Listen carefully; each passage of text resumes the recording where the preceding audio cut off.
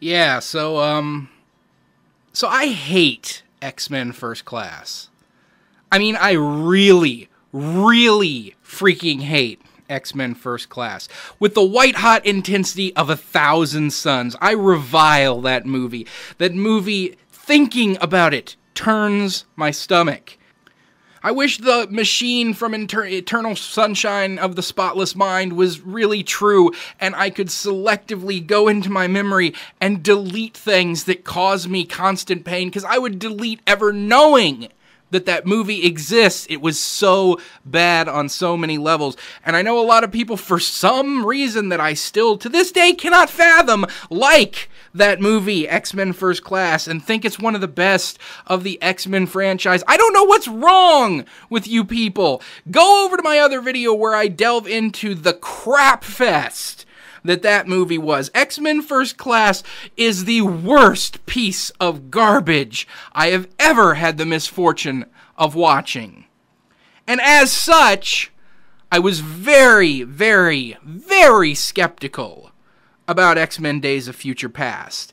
It literally was to the point where every time I would see a preview, a trailer for it or whatever, I would kind of get all sad and depressed and look down at the floor because I knew two things. One, I knew I was gonna see it because I have to give it a shot and everything. I just didn't want to. I just could not see how coming from the X-Men First Class movie and being a sequel to that it could be anything but crap. Yes, I know it's also a sequel and continuation of the original trilogy, which I love. I love the original X-Men continuity, and that this movie, Days of Future Past, is bridging the two movies together, the continuity of the original trilogy and the continuity of X-Men First Class. So I could kind of try to hang my hat and hang my hopes on the parts of it that are hearkening back to the original trilogy. But at the end of the day, it's still also a continuation of X-Men First Class. And how could it possibly be any good if it is any connection to that pantload of garbage of a movie? So I went to see it, and honestly, though I tried to be as objective as possible, it's probably fair to say that this movie already had 2 strikes against it, in my estimation, for having any connection to X-Men First Class. But I was very, very pleasantly surprised. So they can make a good movie out of that cast from X-Men First Class and those characters and that bit of a revamp of the X-Men continuity from the movies, that bit of a detour from the original trilogy that they did in X-Men First Class. It can be done because they did it. They made a good movie. Days of Future Past is an excellent, excellent X-Men film.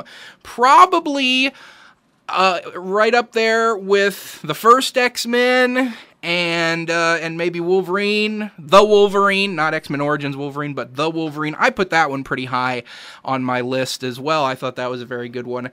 Not quite as good as X2, but that's a really tall order. That's one of the best comic book movies ever made. But anyway, so Days of Future Past, one of the better X-Men films.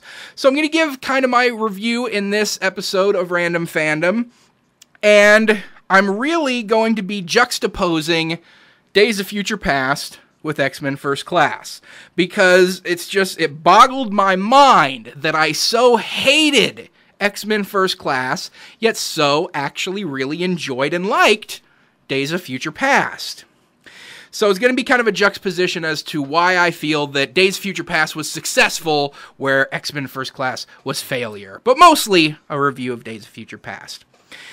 One of the main things I didn't like about X-Men First Class was the plot. The overarching plot, the driving plot of the movie was terrible. When Shaw wanted to cause nuclear war, destroy the planet so that mutants would take over, which was horrendously stupid because all the mutants would die in the nuclear war as well, and even if there were 5 or 10 left, the world would be a desolate wasteland after the nuclear war, and who wants to rule over that? So, the plot of X-Men First Class was terrible, but the plot of Days of Future Past was solid. And why was it solid? Because it was almost identical to the plot of the Days of Future Past storyline from the comics. It was great in that regard, of somebody needing to go into the past to stop a pivotal event from happening that would cause a domino effect, ripple effect throughout the rest of history, making the world the terrible, dystopian, Sentinel-run future that it turns into. And they kind of detracted a little bit from the original story. In the original comic story, it was Shadowcat, Kitty Pryde being sent back into the past, not Wolverine. I think it's much better using Wolverine. He's a much better, more interesting character to follow. And it was that they were trying to stop the assassination of the president in the comic book, but in the movie, they were trying to stop the assassination of Trask.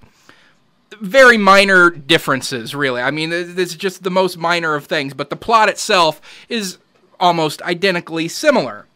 So they used a solid plot this time around, a plot that, while is a little bit more complicated than simply a, James Bond style bad guy wants to blow up the world. We're dealing with a time travel plot this time around. It's still relatively understandable, relatable to most audiences. They understand what's going on. It's a story that we've seen before in stuff like Terminator. But if anything, Terminator ripped it off from the comics because, the comic Days of Future Past came out in 1980. Terminator was 84. But I'm not going to quibble about who came up with the idea first. Time travel has been a staple of sci-fi since sci-fi's been around. But the plot was solid. It was a good story. It was a good conflict that the characters had to overcome. And it also got to the point where it was multifaceted. So we had the different stuff they had to get done. They had to get Professor Xavier out of his slump. They had to track down Mystique and keep her from killing Trask, as well as keeping her out of Trask's hands, because if Trask got his hands on her and used her DNA to beef up his Sentinels, they would become unstoppable. Plus, then they let Magneto out, and Magneto just went right back to his default setting of, I'm gonna frickin' kill the humans in power, because that's all he seems to want to do. Start a war, start a war, start a war. He was a bigger threat to starting the war between mutants and humans than Trask was, really. Which was another thing I liked, is that Magneto was very much a bad guy in this again. They had completely abandoned the he might be good, he might be bad of X-Men First Class. I like Magneto as a villainous character. I really don't want to see him as a sympathetic hero character. Do you know why? Because he's a genocidal maniac. He wants to kill all humans. I'm sorry, I thought that was a bad thing. I've been seeing, ever since X-Men First Class came out, I've seen so many people on message boards and on the internet saying how much they agreed with Magneto, and, oh yeah, if I was in that situation, I'd do everything Magneto did, and if I was one of the mutants back then, I'd so join Magneto's team. Really? So you just want to slaughter 7 billion people just because some of them, a small percentage of them, might have it in for you? Magneto's a genocidal psychopath. He's a good villain. He is not good as a sympathetic character as far as I'm concerned. So Days of Future Past did a good job in making him the bad guy again. The conclusion climax of the movie, they had to stop him from jump-starting the whole war, even worse than Mystique was going to by assassinating Trask. So multifaceted plot, a lot of different stuff going on, and a lot of different conflicts they had to squash. So it was good on the plot aspect. Another thing, the cast of Days of Future Past was great. It was an excellent, excellent cast. And I don't just mean the actors themselves, I mean the additional mutants. So we have the mainstay mutants, Xavier, Magneto, Mystique, Wolverine, the ones who have been there for virtually all the movies anyway. But one of the things I really disliked about X-Men First Class, the additional mutants were losers. It was like the screenwriters and director for X-Men First Class just reached into a hat with random mutants' names on little slips of paper, pulled out 4 or 5 of them, just went, okay, these are the ones we're going with. They picked bottom of the barrel mutants, like Angel, not the cool Angel with the feathered wings, no, the insect wing Angel chick. And as much as I kind of like Banshee in the comics, they made him a wuss in the movie. And Havoc was kind of a loser as well. He didn't do anything worthwhile. Bad guys, you had Riptide, who didn't even have any lines. I'm not even sure Azazel had any lines. I mean, all the additional mutant characters in First Class were losers, worthless. They were barely worthwhile as filler characters. But Days of Future Past, the additional mutants who weren't primary characters, awesome! Awesome characters! You had Bishop in there, kicking ass the way Bishop does, and frankly, you can't have an X-Men time travel movie without Bishop doing his thing. You had Sunspot in there, flaming on and burning the crap out of everything. You had Warpath. If you're unfamiliar with Warpath, he's a badass, jumping around with his daggers, and I mean, everybody else who were fighting the Sentinels were like, using superpowers to blast them with ice and fire and stuff like that. He'd just jump on their back and start cutting into them. He's a badass. Blink! Blink never gets any play. Blink is an awesome character, and I think everybody knows that now after seeing her teleportation abilities. So you had a lot of really awesome secondary mutant characters in this one who were just tearing it up all over the place. Not to mention the return of some of the old favorites like Iceman and Storm coming back again. Colossus in there as well. So a lot of really awesome mutant characters giving us some really good action scenes. Much better than Angel flying around spitting fireballs at Banshee as he tries to hover over the water and barely manages to do so. No, we had ass-kicking super mutant versus mega sentinels going on through a lot of the movie. So it had a lot of great action, a lot of great mutants. Very much enjoyed the secondary mutant roster of this movie. So also they seem to have dropped the loser mutants from X-Men First Class, keeping the good ones, keeping the characters who I didn't particularly hate. I didn't have any severe problem in X-Men First Class with James McAvoy and Michael Fassbender as young Xavier, young Magneto. Only problem I really had was Fassbender's accent was all over the place in X-Men First Class. He got it under control for Days of Future Past. He kept one singular accent, so that was good. And Mystique, I didn't like what they did with the character of Mystique in X-Men First Class, making her a wuss, and, in the original trilogy, she was the biggest ass kicker around. X-Men First Class, she was just having a crush on every guy who made eye contact with her. No, she had a thing for Beast. She had a thing for Xavier, which was creepy as all hell because that's her adopted brother. And people online are saying, well, he should have returned her affection, and they could have been a cute couple. They're brother and sister! Well, not by blood. That doesn't make it any less creepy. So, her having a thing for Xavier was weird, and then, of course, she wanted Magneto.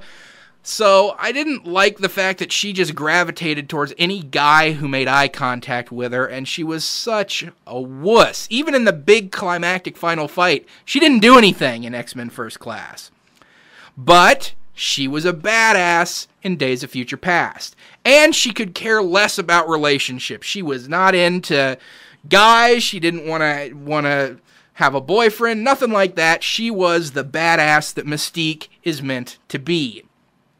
So they fixed her character, and I never had a big problem with Jennifer Lawrence as the character. So much more satisfied with what they did with Mystique this time around. While I'm on the notion of cast and characters, gotta talk a little bit about Quicksilver, because a lot of people saying he stole the show, even though he was only in the movie for a very small percentage of the time. He only had about a 10-minute window that he was in the film. But he made quite an impression. The way they did his powers was pretty good. not only just his quick flitting around from one place to another, but then the big scene in the kitchen where time slows down and you can sort of see him running around the room. I don't like the way a lot of people saying how he froze time. He doesn't freeze time, he just moves so fast. He speeds himself up, really. Time itself is going normal, but that's just, arguing semantics. So they did a really good job of showing how his powers work and utilizing him as a pretty damn powerful mutant.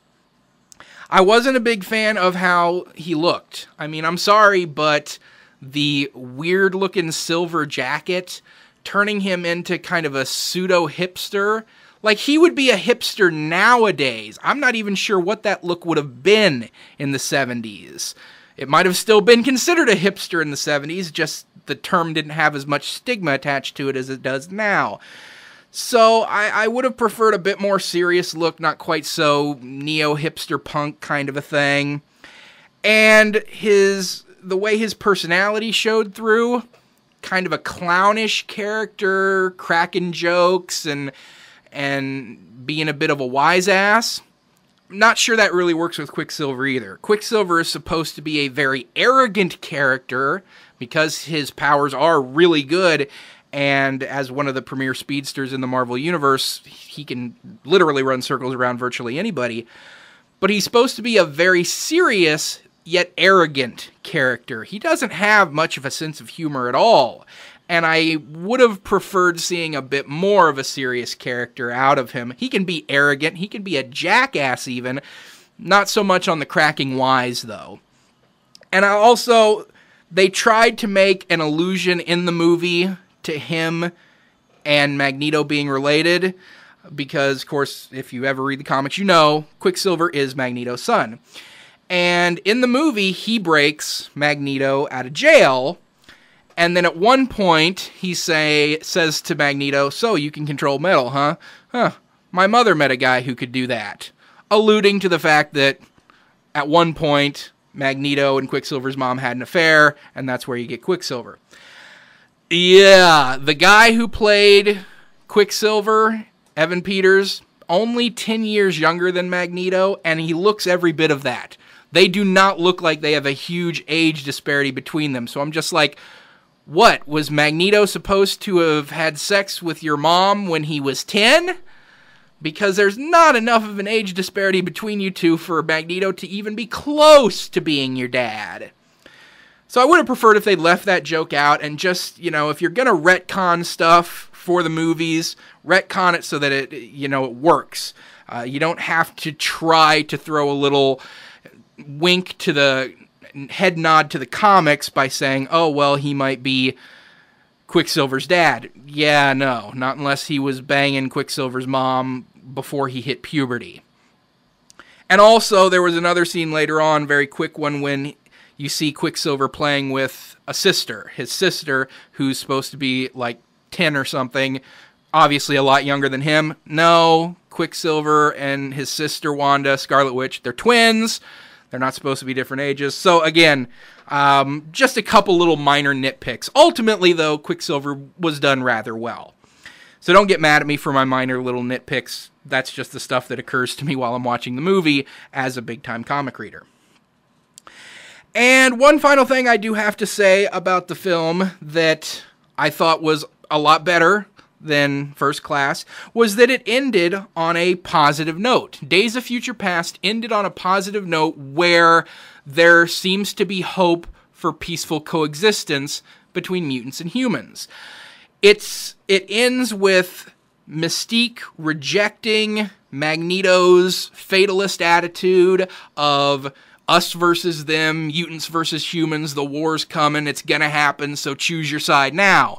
No, she rejects that. She refuses to kill Trask, even though she has him dead to rights.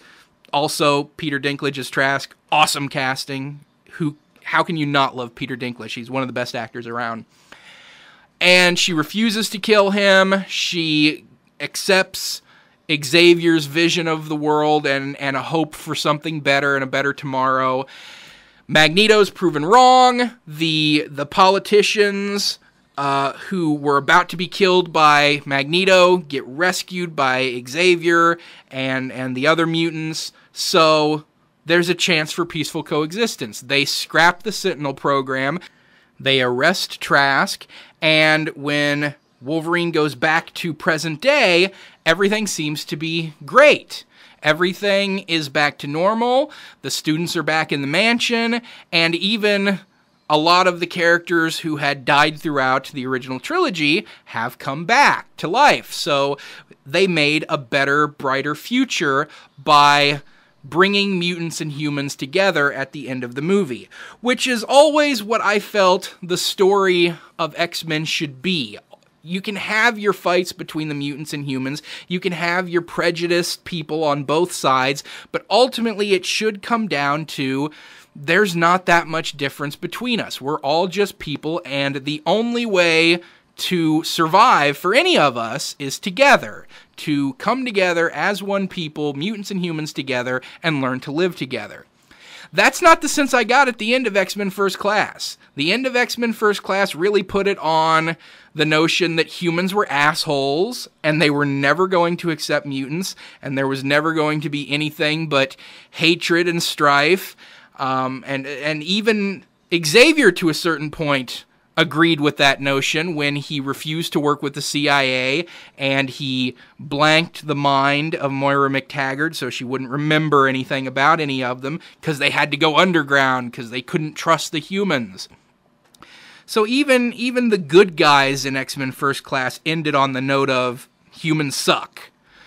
But in Days of Future Past, much more hopeful conclusion, proved that Xavier was right, Magneto was wrong, and that's how they're moving forward.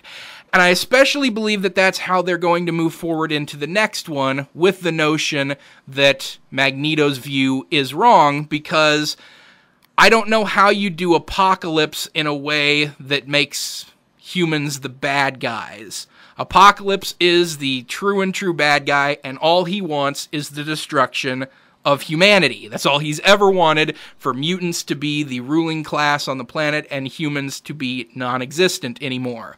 Much more so than Magneto ever did. I mean, Magneto's a pussycat compared to Apocalypse. So that's gotta be how they do it moving forward with. The good guys notion is that humans and mutants have to work together and coexist with one another, and so we're not going to have so much the idea that humans suck anymore in the X-Men films. So it ended on a good note, peaceful coexistence. So that is my wrap-up of Days of Future Past. I know I spent a good deal of it trashing more of X-Men First Class again, but again, in case you didn't notice from the opening of this video, I hate X-Men First Class. I revile X-Men First Class. It disgusts me to my very core. But Days of Future Past, so much better. And I blame a lot of the reason that X-Men First Class was such a failure on the director, Matthew Vaughn. And then, of course, they canned his ass, and they went back to the tried and true, the original X-Men films, what they are, and they went with Bryan Singer instead. And for my money, definitely the better director between the two. So the guy who made the original trilogy, the excellent films that they are, and they went back to him, and he made Days of Future Past a return to form, bringing the X-Men franchise back to the awesomeness that it once was.